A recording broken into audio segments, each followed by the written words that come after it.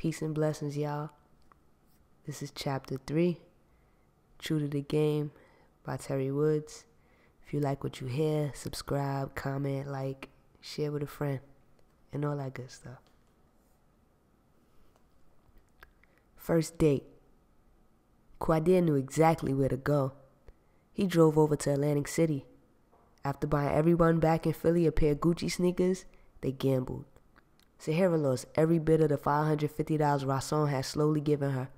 Gina, on the other hand, was doing mighty well, taking $1,000 Quadir handed her and winning. She ended up with close to $4,000 by the time the night was over at the blackjack table. Later, they took the escalator up to the 3rd level, where there were several restaurants to choose from. Once they were seated, Quadir told Rason about his little run-in with Jarrell Jackson. Rason didn't like nothing about the Junior Mafia. Quadir, don't mess with him. He wants to be Scarface, own the fucking world and shit. He's the type that will stab you in the back. Don't fuck with him, Qua. Ak, that will never happen. Gina was curious. Who are y'all talking about? Man talk, Quadir said. Nobody you know anyway. I know who you talking about, said Sahara.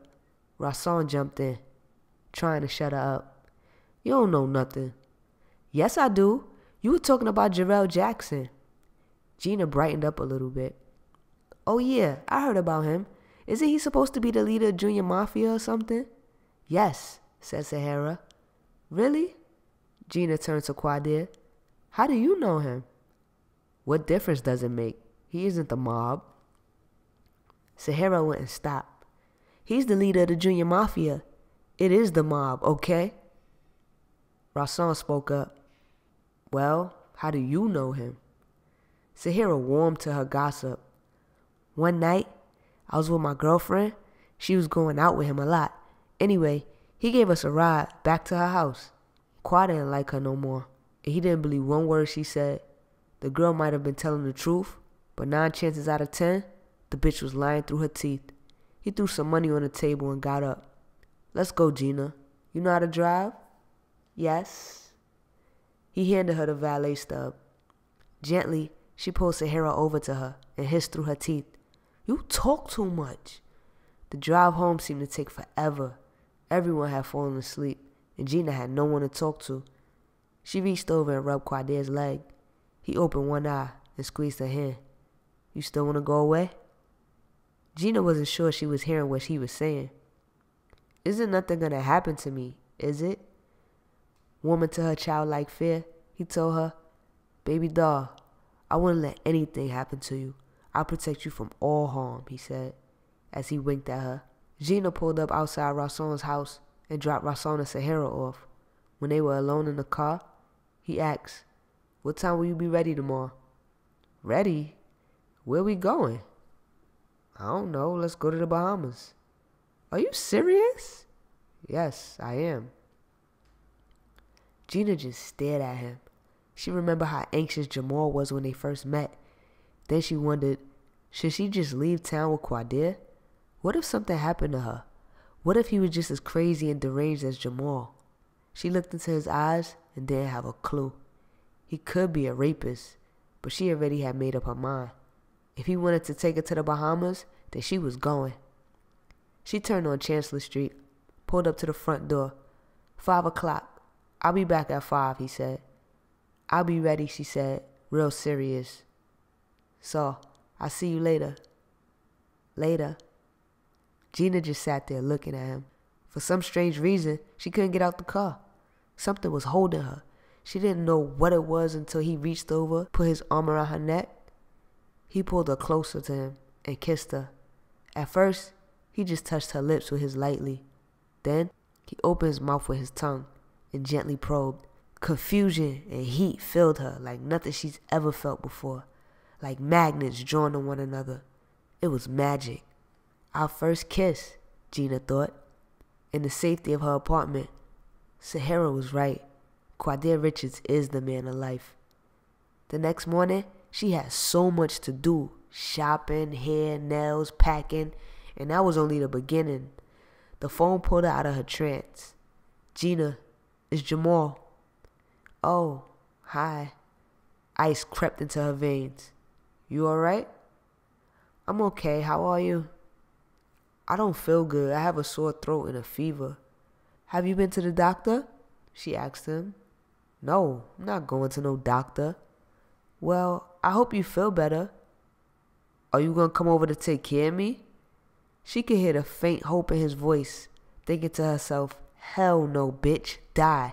With satisfaction, she informed him, Jamal, I can't. I have to go to the beauty salon and get my hair done. Well, what about after you go and get your hair done? After that, I have to go to the mall and pick up a few things, and I have to get my nails done.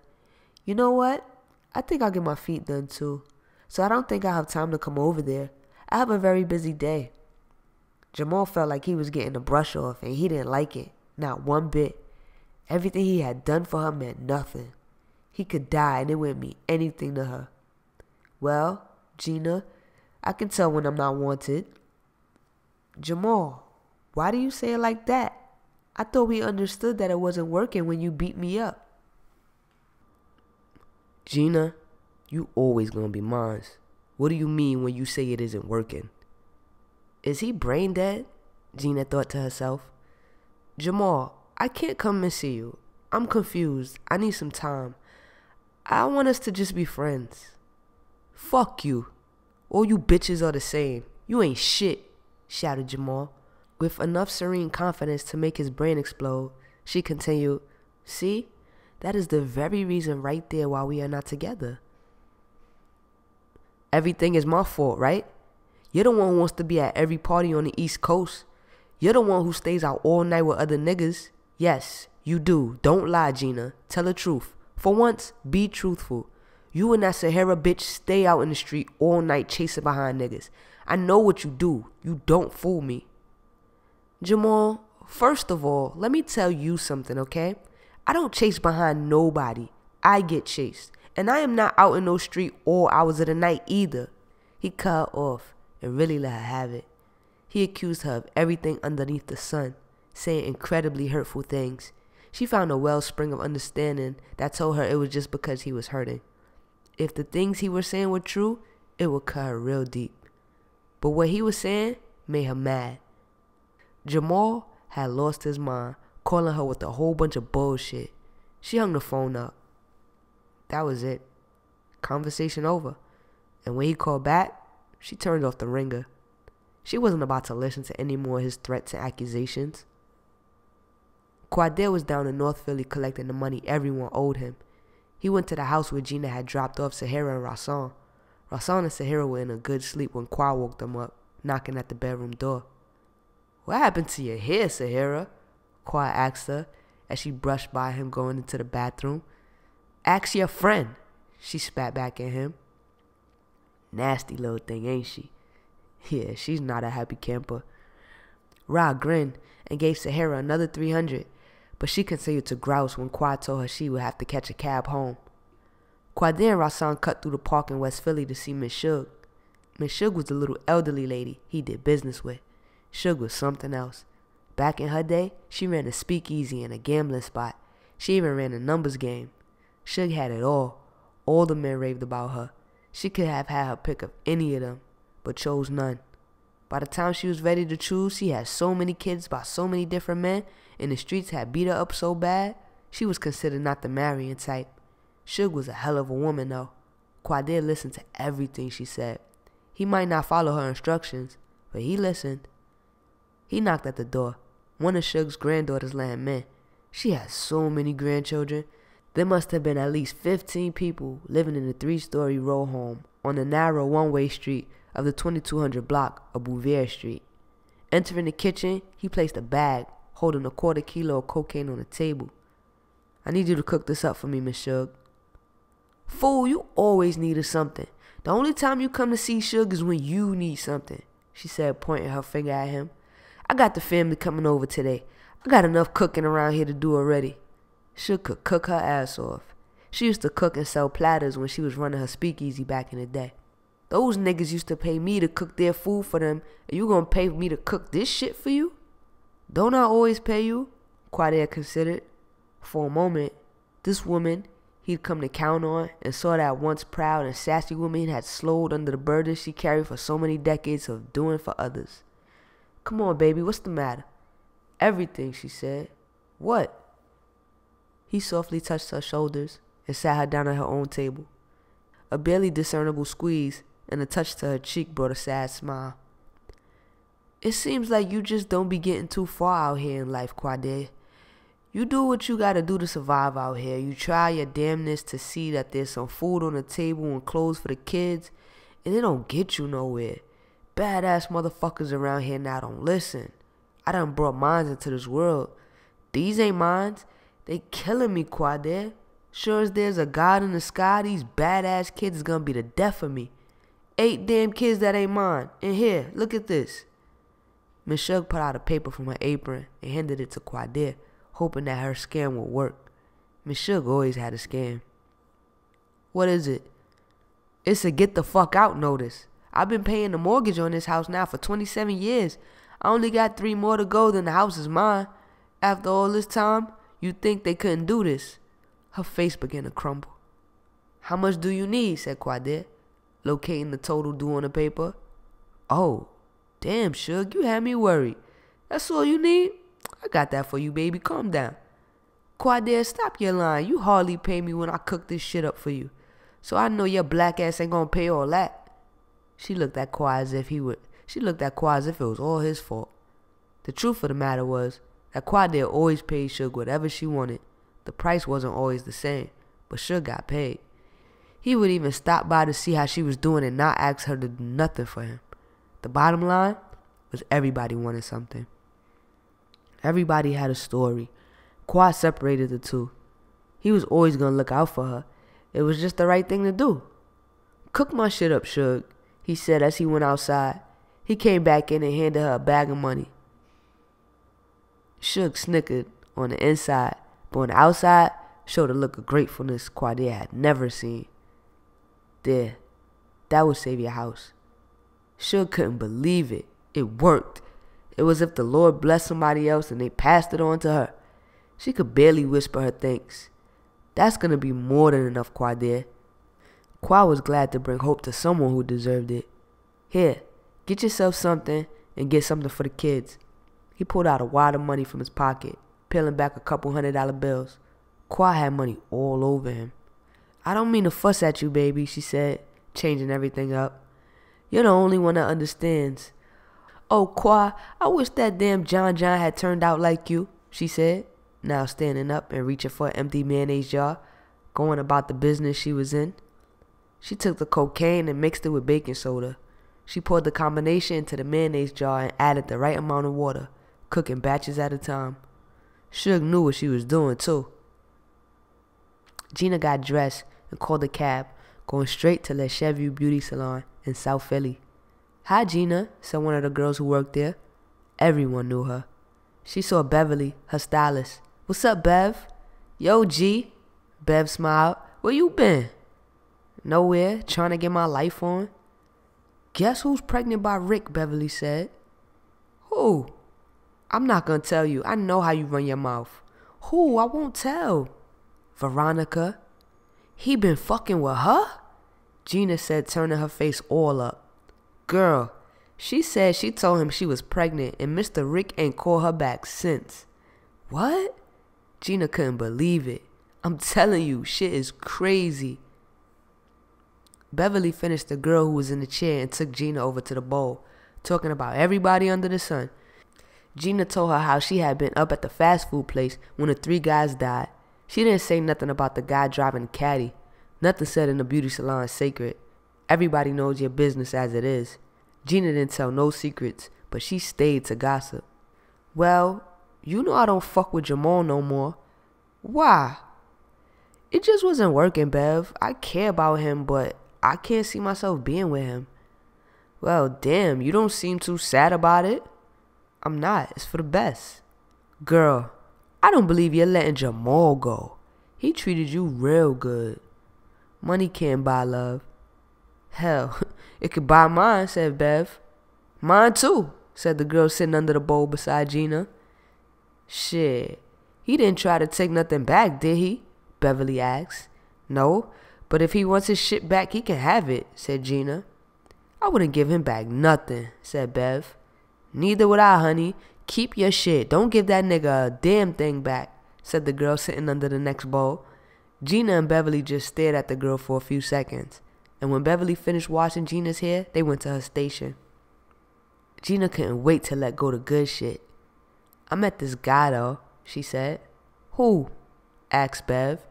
His name is Quadir. Quadir? Quadir from North with the BMW? Asked Bev. Yeah, you know him? Yeah, he's supposed to be fucking with Dawn's sister Sherelle. He give her anything? Asked Gina. I don't think so. He probably got her a pair of sneakers and shit, but he ain't throw that shit to her like Jamal threw it to you. Cause if he did, she would be up in here running her mouth about it. What she look like? Gina wanted to know. She don't look like nothing. She a average light-skinned bitch, said Bev, admiring Gina's chocolate skin tone. She don't look better than me, do she? Gina asked. Hell no, girl. Quadir ain't no joke. The boy is large as hell. Jamal ain't never seen no money compared to that motherfucker. Girl, Quadir's middle name is Stock and you would want to invest, said Bev. Guess what? What? I met him Wednesday in New York. Last night we went to Atlantic City, and today he's taking me to the Bahamas. Beverly put the curling iron down. Bitch lies. No, I'm dead serious. So, Sherelle can forget about him because I'm getting ready to put my thing down. I guess he just playing Sherelle. I guess so, said Gina. Damn, she act like she was really in love with him too, said Bev. She'll get over it. That's the way love goes, said Gina with extreme confidence. So you just dropped Jamal when you started fucking with Qua? No, I met Quadir after me and Jamal had broke up. Here, said Beverly, handing her the hand mirror so she could see the back of her hair. Gina got a pump with a long strand of hair hanging down the side of her face. So when are you leaving?